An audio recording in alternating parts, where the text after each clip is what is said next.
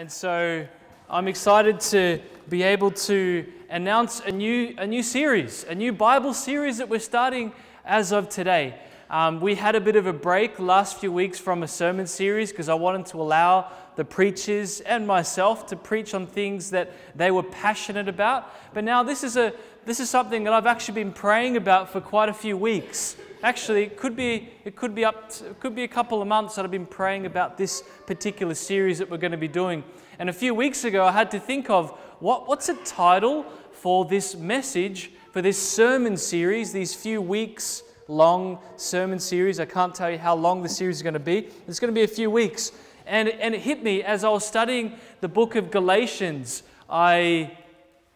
This thought hit me as I was reading Galatians, Ephesians, and these letters of Paul. You know, I couldn't help but notice that there was a serious tone in Paul's letter to the Galatians, and they're pretty hard hitting.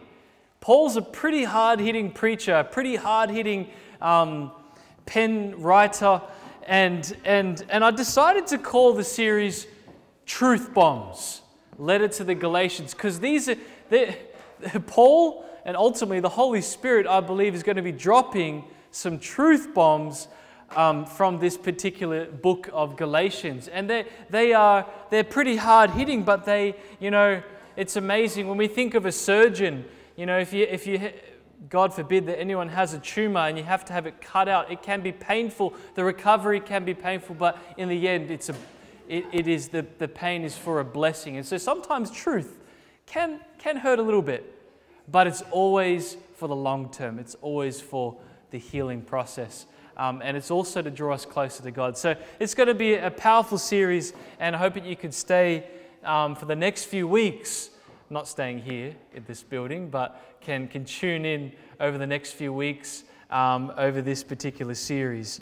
Today we're going to be looking at the first few verses of Galatians, the first 4 verses of Galatians. And the theme that came to mind as I was studying just the first 4 verses of Galatians was this idea of what does it mean, what happens when you enter into a relationship with Jesus. You know, so often we don't talk about some of the blessings when we enter a relationship with Jesus, but we're going to be looking at what happens with our life purpose when we accept Jesus in our life. We're going to be looking at the blessings of accepting Jesus in our life, the blessings. And then we're going to be looking at the end result of what it looks like to have Jesus in our life. So we're studying salvation, what salvation looks like in our lives. What does salvation mean? Let's put it out there to the congregation, the church here. What does salvation mean to you? Let's put it out there. You can yell it out. I can hear you. What does salvation mean in the context of Christianity, context of the Bible? What's salvation? Freedom. Freedom. Let's get some more of these words thrown out because we're going to be learning so much about salvation, what it truly means. There's going to be some truth bombs as well. I warn you, as we study salvation, there's going to be some real truths, amazing truths that are coming out. What does salvation mean to you? Huh? What was that? Chosen? Okay. Yep. What else? Freedom. I like that. Salvation in Christ. What does that mean to you? Forgiven? Awesome. Very good. Very good. I would like to put to you that salvation is also entering into a relationship with Jesus. Will we all agree to that? Salvation is coming back into a relationship with Jesus. And so what does that look like? What does that relationship look like in our lives as Christians? So we're going to be noticing the first verse here. Let's have a word of prayer.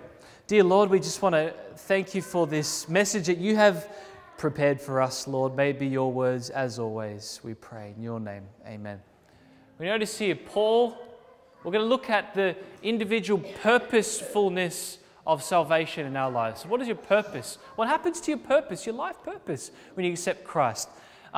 We notice here in Galatians chapter 1 and verse 1, it says here, Paul, an apostle, not from men, nor through man, but through Jesus Christ and God the Father, who raised him from the dead, to the churches in Galatia. So it kind of sets a bit of a background here. So Paul is writing a letter to some churches in a place called Galatia, which was part of the Roman province back in the day, one of the Roman provinces, and it's today Turkey, Galatia.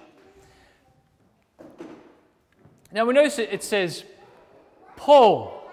Now who was Paul? When I was looking into this character Paul, you know, we hear when we come to church the name Paul a lot because he did write a massive majority, a massive portion of Scripture of our Bibles.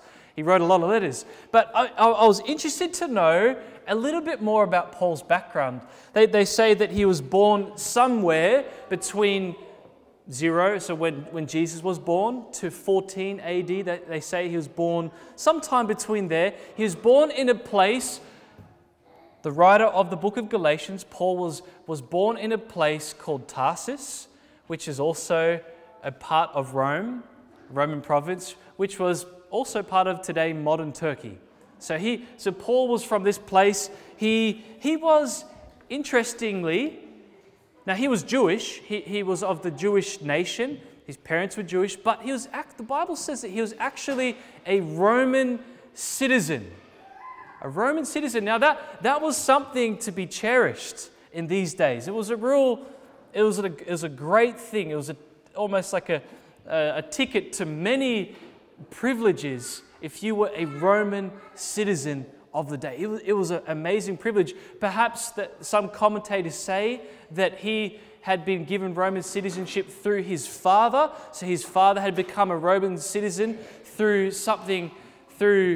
he had perhaps done some kind of remarkable service to the nation of Rome. So therefore he was gifted with a Roman citizenship, and therefore that was passed down to Paul. That's what some people say. Now, the wonderful privilege of being a citizen of Rome is that you could potentially become quite wealthy. You could do well in your tradings, in your dealings. You could become a merchant. You could earn a lot of money.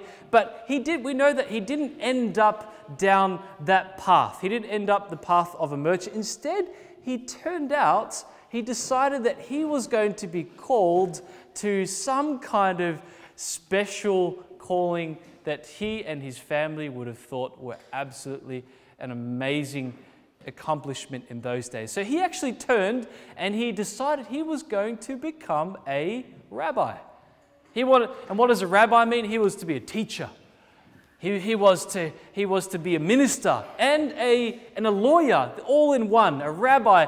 And the amazing thing about him becoming a rabbi is the Bible says that he trained under a legendary rabbi of the day called Gamaliel. And he was legendary. He was probably one of the most powerful men and religious leaders of the Israel nation at this day. It was a wonderful, wonderful privilege to be able to sit at the feet of this great teacher Gamaliel and learn from him. And it seemed like Paul had it all mapped out in his life, didn't it? And he's a Roman citizen. He had trained under a great man. It was kind of like if you were a musician, you were trained under Jimi Hendrix, the legendary guitarist. One of these legends. He was trained. It seemed like he had it all together. He had his tent-making trade ready to roll. He was set up for life. He was going to earn a lot of money. He's going to be able to provide for his family. He had this great influence and this great purpose. But then all of a sudden, we notice in this verse here that, I love this, it says, Paul, an apostle, not from men, nor through man, but through Jesus Christ. And all of a sudden, we know how the story goes, that Jesus appeared to Paul on the road to Damascus. Paul had it all lined up for him. He thought he had everything. And to add to that, he was zealous for this mission that he was going to accomplish in eradicating all the Christians. He thought he had a noble purpose at that point in time. And then the Bible says that he was made an apostle, not through men, not from men, nor through man, but through Jesus Christ and God the Father. You know, friends, I can't help but think that sometimes we think we may have it all together in life. You know, we might have that good job. We might have been accomplishing all of those dreams in our lives. We might are doing this, are doing that, have got this, are achieving this purpose, or achieving that purpose, are a part of this noble cause, you know. But does that mean anything in the grand scheme of things? I love it how Paul says that he counts all of that as rubbish. He's passed all those amazing achievements. He counted it all rubbish. And let me tell you something, all the achievements that we can, or even the noble things that we can achieve as humans here on this planet, all of the amazing things that we could do, really, in the grand scheme of things, it actually means nothing unless we have Jesus in our lives. Do you guys agree to that? All of the great accomplishments that you can possibly dream of, if you're the man that created the rocket that went to the moon, that actually means nothing unless you have Jesus Christ. You know, that even if you can make millions and millions, and that actually means nothing. We see that Paul had everything. And you know what? I want to add to this, that when you enter into a relationship with Jesus, dear friends, you discover your true purpose. Do you agree with that? You actually discover your true purpose in life. You discover, hey, Lord Jesus, you've made me like this. You've made me to like this. You've made me to dislike this. You've created me with this particular personality. You've created me with these certain gifts and these certain talents. And it's only when you discover Jesus and you enter into a relationship that you discover, hey, this is the way that I was created. Lord Jesus, show me how I can be used in all of my capacity, in all the gifting that you've given me, in all the talents that you've given me, and all of this, show me, Lord Jesus. And when you enter into a relationship with Jesus, He actually shows you your true purpose. Isn't that amazing, dear friends? Do you want to know your true purpose in life? You know, He's made you so unique, friends. He's made you with a unique purpose. He's made you with a unique talents. He's made you with unique resources in your life to be committed to Him for the purpose and the mission of Jesus' kingdom. Isn't that powerful, friends? You have amazing purpose. Just as Paul, he thought he had this great purpose. He really did. He thought he was doing something truly amazing and zealous. But then all of a sudden, Jesus had to break into his world and snap him out of it and say, hey, I am the purpose. I am the true purpose. Follow me. You are an apostle, which means you are sent of God. You are sent to proclaim the good news of Jesus. Friends, you are sent as well. Jesus is calling you, and He's sending you, dear friends, for a mission that centers around the gospel. Do you guys agree with that? That's powerful, isn't it? Isn't that powerful, friends? Isn't that powerful? You have a purpose? Wow. I'm so excited. I'm so excited for you as you discover more and more in your relationship with Jesus. Hey friends, notice to me, it's so powerful that you only just look at 4 verses of Galatians and you're blown away, isn't it? We've got so many more of these amazing lessons. Hey, it says here in verse 3, chapter 1 of Galatians, it says, grace. Wow, that's a loaded word in and of itself. Grace. Grace. To you. To you, church. Grace to you, church. Grace to you, David. Grace to you, Marinette. Auntie Ty. Grace to you all. Grace to the church. Paul, the Holy Spirit is inspiring Paul to write this to the Galatian church, knowing full well that you here this morning would hear this message as well, friends. Grace to you, John. Grace to you. Grace.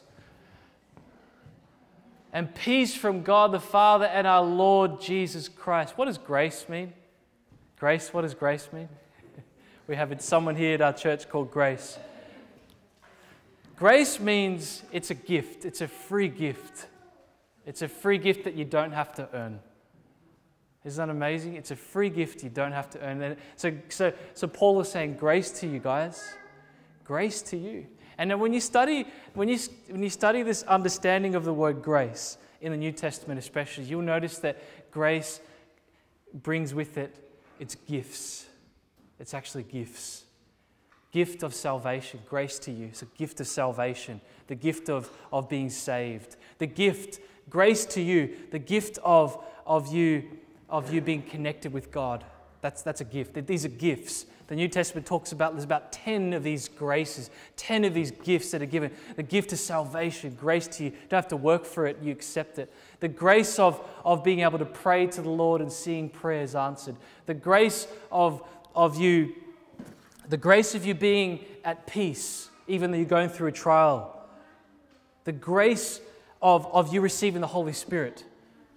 Receiving the Holy Spirit, it's an amazing gift, a powerful gift. When we are filled with the Holy Spirit, that's a gift. This is grace to you.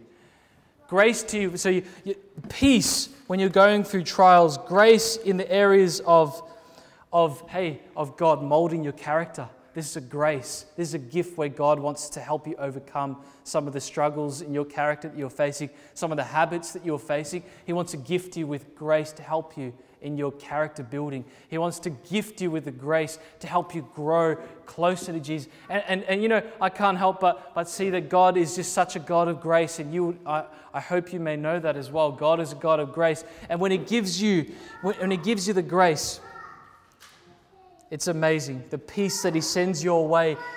Grace to you. Grace to you, Paul says. Grace to you, God says. Grace to you, the Holy Spirit says to you.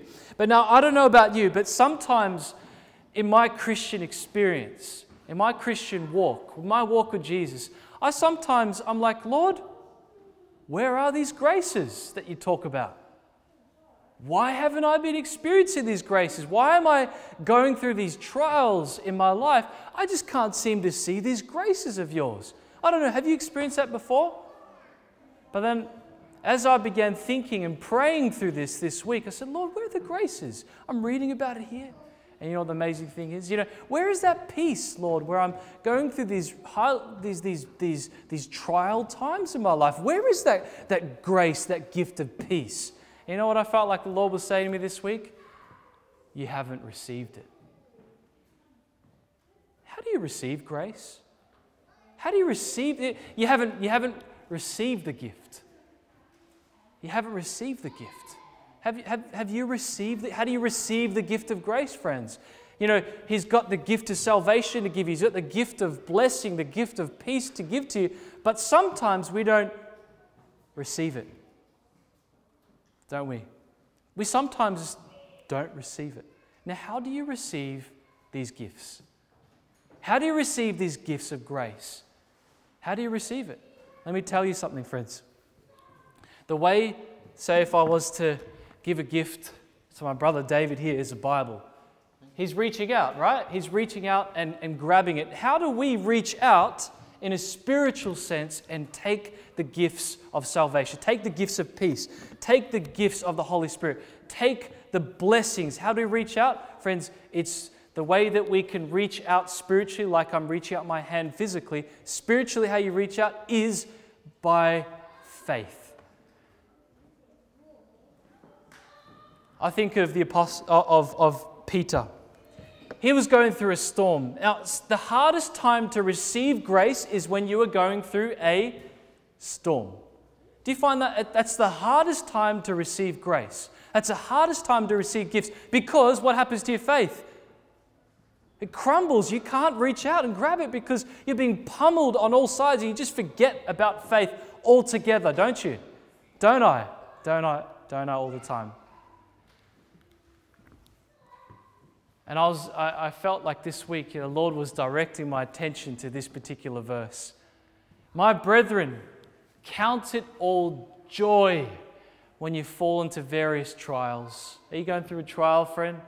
Are you going through trials in your life? Count it a joy, knowing that the testing of your faith. Testing your faith produces patience. It produces patience. So your faith is being tested, but sometimes my faith is not even tested because it's not even there. Where's your faith? Where's your faith that reaches out and grabs the gifts? So the testing of your faith, you're going to be tested with these trials. You're going to be tested, but your faith has to reach out and grab the grace of God. Your faith has to just be there and say, Lord, I trust you. You can't be like Peter on the water. What happened to Peter on the water? He's walking on the water, and all of a sudden, where was his faith when he was walking? He's fine, everything's good. There's no storms. I'm walking on water. Wow, this is powerful. Everything is great. But then all of a sudden, what happened? The waves, the storms, the wind began to pick up everything, and then what happened to his faith? It dropped. But shouldn't that be the time where his faith is strongest? And so then what did he do? He reached out in faith to Jesus amidst that trial. What happened? Jesus took him by the hand, picked him up. Friends, when you're going through the trials, you're being tested by faith. That's the hardest time to receive the gifts of grace from God. But that's the time when we should be putting our trust in His gifts and just saying by faith, Lord, I'm going through this trial. Lord, I need your Holy Spirit. Lord, this is the time where you need that faith to reach up, to grab that gift, to grab hold of that wisdom that He wants to give you, that gift of grace, the gift of wisdom that He wants. But I like this, verse 4, but let the patience have its perfect work. So what happens? Faith, hold on to it, hold on to it, hold on to it. It produces patience. So what happens? You have patience. I don't know if I've got here yet, but imagine if we as a church got to this stage. But let patience have its perfect work, that you may be perfect and complete, lacking nothing. That's the grace of God. That right there, when you're perfect, complete, and lacking nothing, it's when your faith has been tested, you've held on by faith, and the Lord has supplied you with the grace. You're lacking courage. What does the Bible? Paul says, my grace is sufficient for you. My strength is made perfect in your weakness. My grace is sufficient for you. That's powerful, friends. What is the end result of salvation? What is the end result of having a relationship with Jesus? The end result with having a relationship with Jesus. It says He gave Himself for our sins. We know that through and through. He gave Himself for our sins. He experienced judgment. He experienced separation from the Father. He experienced everlasting death. He experienced all of this, that He might deliver us. He experienced death. He gave Himself for our sins, that He might deliver us. God is a God of deliverance. And when does He deliver us, friends? He delivers, I almost spoke in the King James, He delivers us from this present evil age. Do we live in an evil age, friends? We really do, don't we? We had September 11, the anniversary of it, a few days ago, and you can still see the images in your mind, can you, of the evil age that we live in, with over 2,000 people died, the Twin Towers. We're living in a present evil age, highly stressed age, diseased age, sickness, sorrow, crying, relationship breakdown. We're living in a society where people are getting mugged, people are getting murdered. We're living in an age that is an evil age. And aren't you looking forward to when Jesus comes again and delivers you from this present evil age, when He makes an end to salvation, when finally salvation has found its end when Jesus comes? You're saved now when you accept Jesus, but we'll see the Savior coming in the clouds one day soon, I hope. This present evil age can't go on, can it? You know, I was reading about this story. Pretty scary looking guy, doesn't he?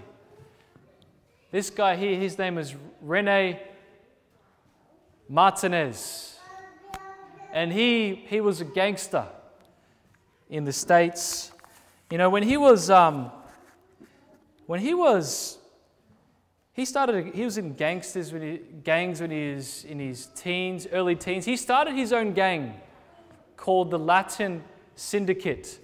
And he was into drugs, and he was into violence. He was fighting, he was stealing guns, he was seeing people killed left, right, and center. He's starting gangs, and he was in and out of prison. He had a terrible upbringing. His mum tried to commit suicide many times. Mum was on drugs. He was on drugs. But from the 80s all the way to 2012, this was his life, in and out of prison. And there's a documentary that's out on his life.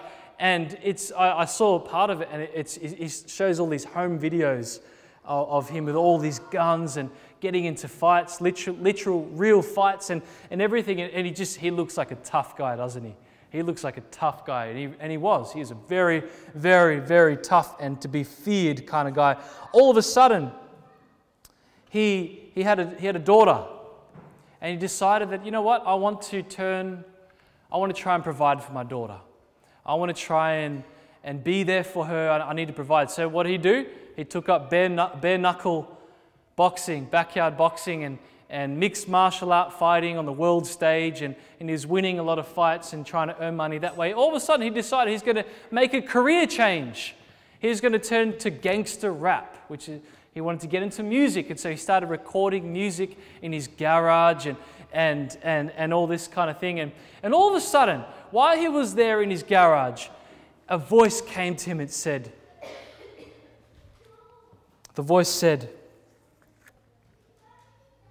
I have called you. I spared you for such a time as this. You heard this voice out of nowhere. I spared you for such a time as this. And then all of a sudden, as he heard this voice, he saw flash before his eyes his life. He saw his life flash before his eyes. He saw how he nearly got killed 6 times. He saw that time where he was in a coma and almost died. He saw that time where every week he had to go to a new funeral from his gangster friends who were being killed. He saw it, and when he heard this voice, I spared you for such a time as this, he remembered that his mother had been praying for him, because his mother gave her life to Jesus, given her life up with drugs. And he got on his knees and he gave his life to Jesus. He repented. And it wasn't until, this is him here, he gave his life to Jesus. And he said, in quote, he said that things completely changed the day he got baptized.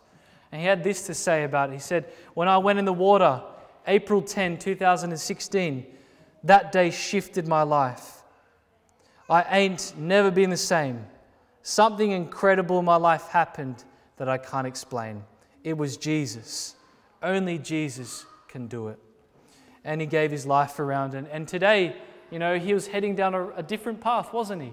A completely different path. And he was doing well in MMA. He was doing well in bare knuckle fighting. And he was, you know, but then all of a sudden Jesus, kind of like Paul, broke into his life.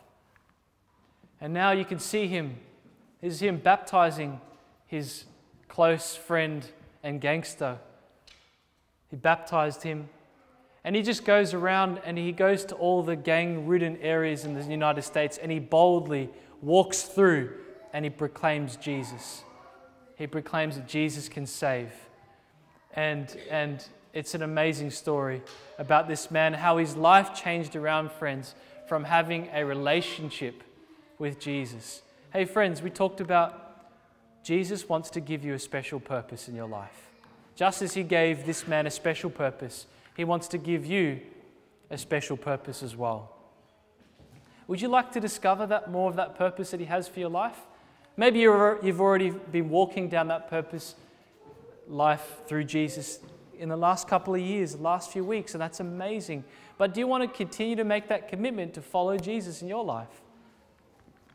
You know, we spoke a little bit about receiving the grace and gifts of Jesus in your life. Friends, it starts with receiving it through faith. Do you want to ask God this morning, say, Lord, gift me with faith. I struggle with it. Lord, I struggle with it. Gift me, give me faith. Do you want that, dear friends? And the third thing is, do you want to be ready when Jesus comes, where the fruition of our salvation comes, when Jesus comes in the clouds and takes us home from the present evil age? Do you want to be ready, friends, for that? Let's have a word of prayer. Let's commit this all to God. Let's commit and say, Lord, give me faith. Lord, show me my purpose. Let's say, Lord, get me ready for when you come again. Let's pray. Dear Lord, Lord, thank you so much, Lord, for sharing your words, these words of truth with us this morning. Lord Jesus, we just ask that you would continue to show your purpose in your life. Lord, we ask that you gift us with faith so we can even receive the gifts of grace that you so readily wish to lavish upon us. Lord, we finally want to say, we're sick of this world, Lord. We're sick of the present evil age that we live in, where there is high stress, where there is just problem after problem, Lord. Give us the strength in this life, but also, Lord, help us to be ready each day for when you come someday. For we pray all these things in the wonderful name of Jesus, our Savior. Amen. Amen. God bless. And I pray that you all have an awesome week in Jesus this week. Stay close to the Lord Jesus. And I'm praying for you all, as I hope you're praying for me and my walk with Jesus as well. God bless.